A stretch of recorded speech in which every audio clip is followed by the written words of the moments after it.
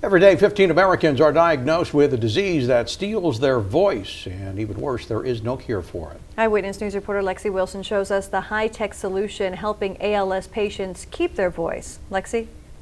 Dave and Rochelle, ALS is affecting dozens of people right here in Kern County. And thanks to new technologies, these people are able to store their words for when the disease takes their voice away.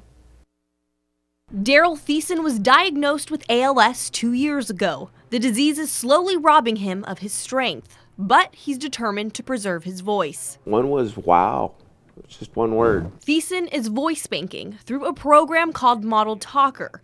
He's recording over 1,000 phrases. A wolf ran through the forest. The end result, Thiessen's voice on demand. Losing my voice is something that is hard to come to grip with mentally, but knowing that I'd be able to use my voice to be able to say I love you to my family members and my wife is really important to me.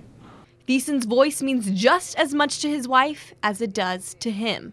That's going to mean the world, or him telling me goodnight, or him telling me he loves me in his voice.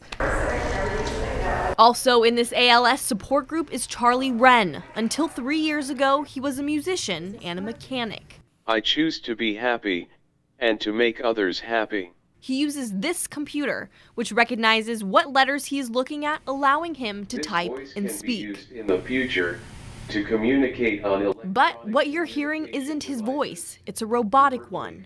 Do you wish that you did voice banking? Yes, I do. It was a big mistake not doing so. Everyone misses my voice, because your voice is your identity. Charlie and his wife Angelina have been married for 9 years. Angelina says even though it's not Charlie speaking, he still has the right words to say. I love you. Oh, I love you too. And if you know someone with ALS, there is a support group offering resources. To find out more on that, head to bakersfieldnow.com. Reporting live in studio, Lexi Wilson, Eyewitness News.